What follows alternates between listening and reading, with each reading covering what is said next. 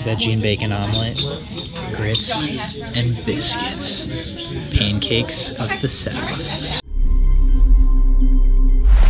Practicing pancakes. I'm here at Waysider in Tuscaloosa, Alabama. The SEC SwimSwam Pancakes Tour 2019 is in full effect. We've hit Tennessee, we've hit Georgia, we've hit Auburn. Now we are here at the University of Alabama. Monday, Wednesday, Friday mornings, Bama goes long course.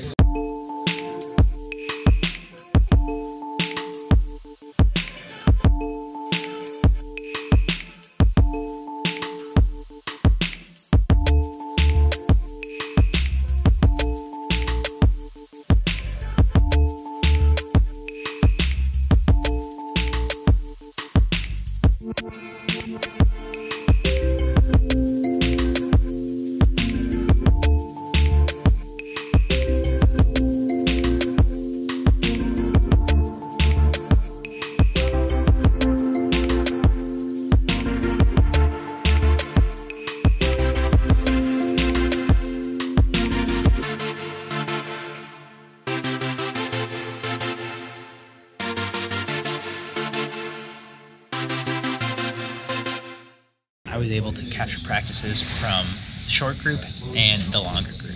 On the short group, John T. Skinner has his guys doing a lot of technique and drill work. He has a lot of interesting things to say about freestyle technique. You'll see that in a later video though. We saw them doing a lot of drills using a lot of different equipment. My personal favorite was the Doritos.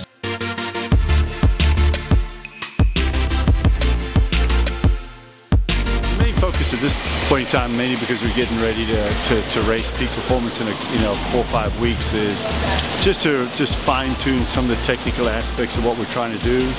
We've been working on a very distinct style of freestyle that we're calling hydro freestyle, and there's some elements to it that constantly, because they're learning in that learning phase, they're constantly touching and retouching things, skills and drills to kind of help that. So that's mainly what it was about, just aerobic work, technical skills, working on sort of their body position and how to hold that body position in freestyle.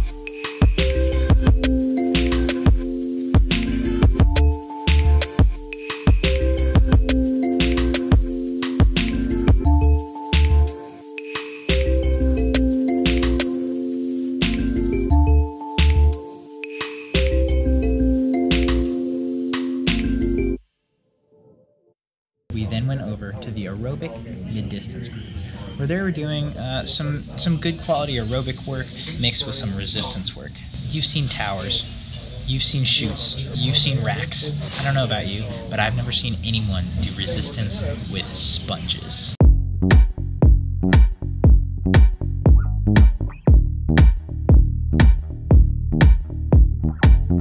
I first started using the sponges about 20 years ago, a long time as a club coach, and out of necessity, but I really like the sponges versus other means of resistance because the sponge has zero buoyancy, so it pulls directly straight on the spine.